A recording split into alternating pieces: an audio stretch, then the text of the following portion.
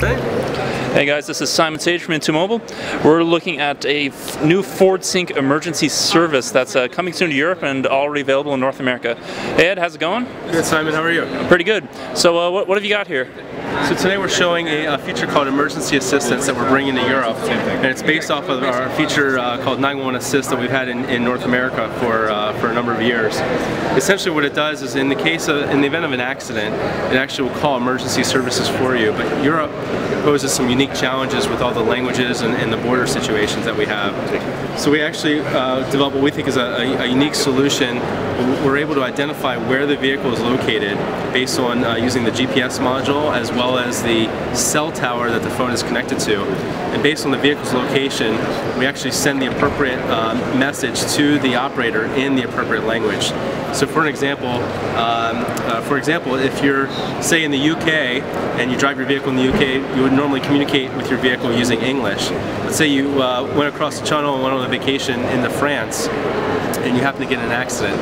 The system would actually would operate such that it would tell the occupant that a crash has occurred and it's about to call emergency services in English. And then when it makes the call to the emergency operator, the system knows you're in France, so it would actually communicate that message in French.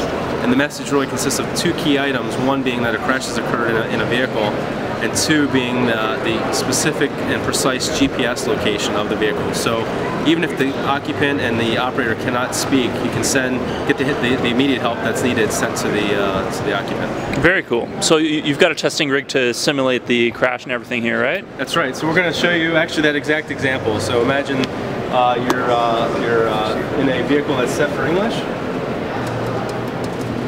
and we just had an accident.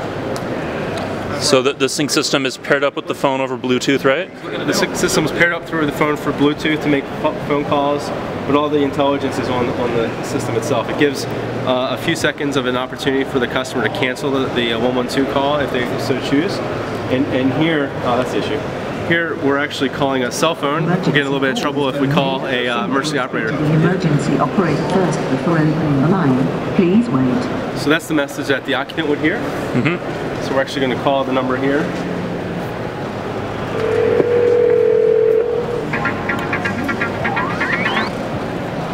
There we go. And now you'll hear the message that the operator would hear in France. And so the GPS unit is built into Sync, and it's not using the cell phone's GPS, right? That's correct. It's using the vehicle's GPS, which is more precise than the phone's GPS. Cool. Appuyez sur le 1 pour répéter la coordonnée du véhicule ou appuyez sur le 0 pour ouvrir la ligne avec la typo. Transmission de la position. Yeah, so that crosses all sorts of language barriers if you're visiting countries where you don't necessarily speak the language, right? Absolutely, and the way we're launching this is actually going to be available in over 30 countries. If you look at other emergency services, are only available in less than half of that. And because we're calling the emergency operators directly, we're able to offer this feature to our customers for free for the life of the vehicle, even for secondary users, secondary owners of the vehicles. Very cool. So this is already available in North America. When can we expect it in Europe?